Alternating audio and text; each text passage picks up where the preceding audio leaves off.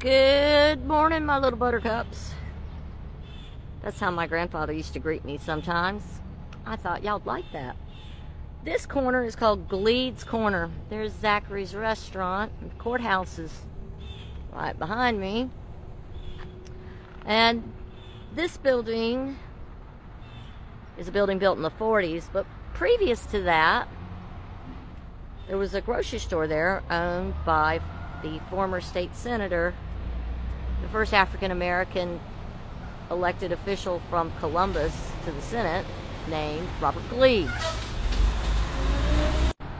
Behind here, and I'll take you down lower later, but behind here and down this street and literally in this same block was a cotton mill. And the cotton mill was built by Mr. Harrison Johnston, a Union loyalist during the Civil War, but he built the mill after the Civil War and ran it until, well, after his death, and it burned down in like 39 or 40. Anyways, the cotton there burned for days, but that's not this story.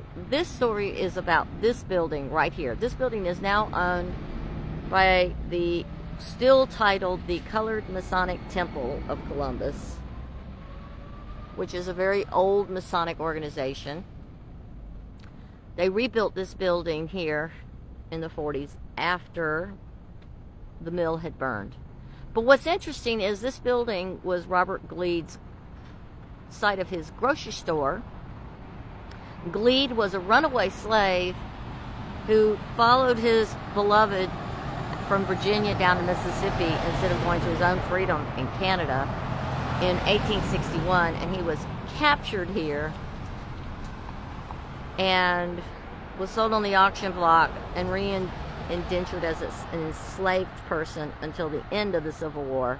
After the Civil War, during Reconstruction, he worked hard, saved his money, was elected to office first as a councilman, then as a member of the state Congress, and then he left Congress after 2 terms and wanted to run for sheriff.